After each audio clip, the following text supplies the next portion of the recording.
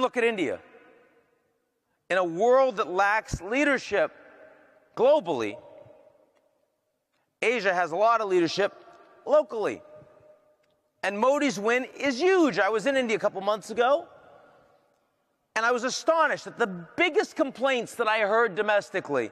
I heard that Modi's traveling too much, spreading himself too thin, not able to follow up as much as people had hoped.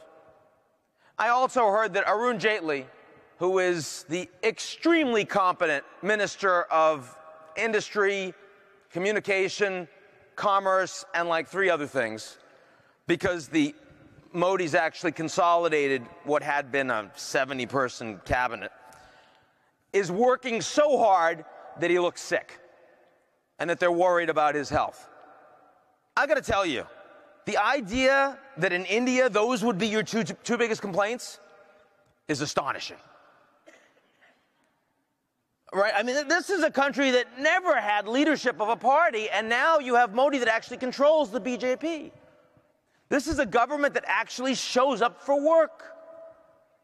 This is a government that actually isn't corrupt. Truly isn't corrupt. That's astonishing in India. Now, don't get me wrong. The place is decentralized. It's going to take a long time. But you have a good 9 chief ministers of key provinces along the Western Industrial Corridor. So it's Maharashtra, it's Modi's own historic Gujarat.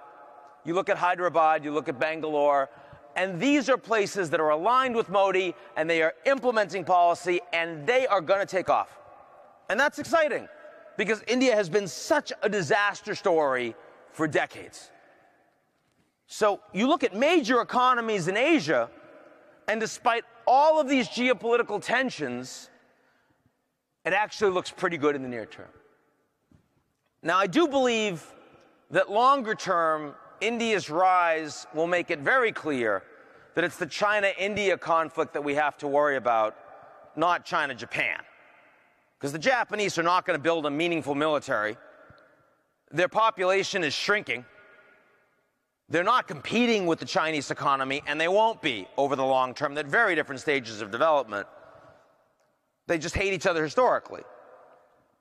But India-China, if India is actually getting their game on, when you see Modi going to Vietnam and saying, we'd really like some blocks for exploration for energy, and in return we're going to sell you a bunch of Coast Guard vessels so that you can deal with the Chinese more effectively in the South China Sea, that long-term poses a serious problem. But not today, not 2015, not 2016. So Asia geopolitically